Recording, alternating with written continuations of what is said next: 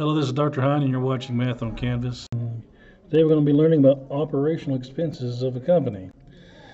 And operating expense, sometimes abbreviated as OPEC, is an expense a company incurs, which includes rent, equipment, inventory costs, marketing, payroll, insurance, staff cost, and funds allocated for research and development.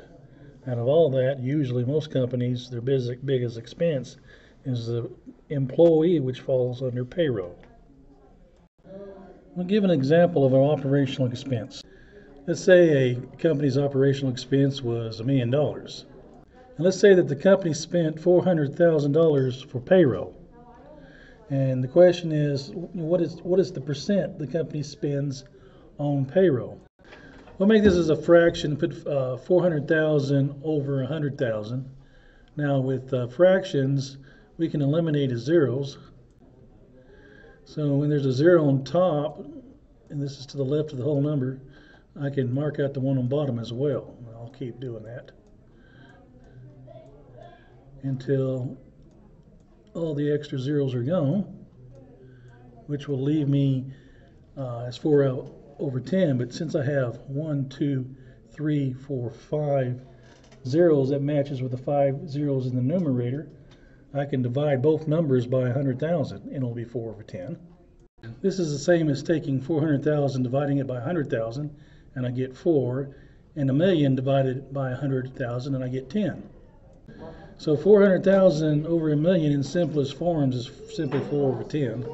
You can also, in the TI-30XS, use the N over D button, located right here, and write it as a fraction.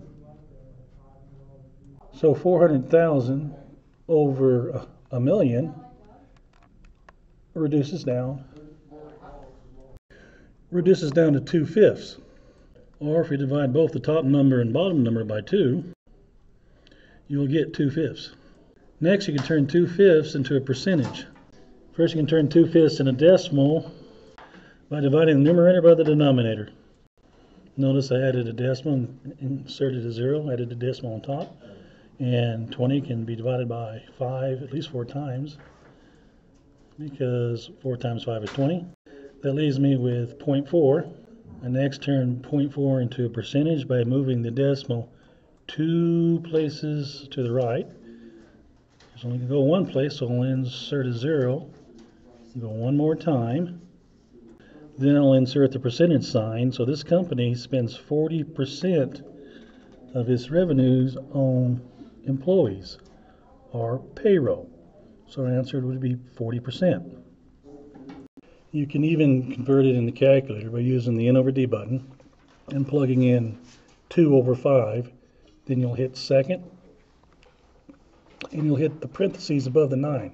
We see a triangle and pointing towards a percent sign. And that's telling it to convert it to a percent. So 2/5 converted to a percent is 40%. Again, notice the button above the parentheses. It has the green marking, arrow, and percent sign. Thank you for watching Math on Canvas. Good luck.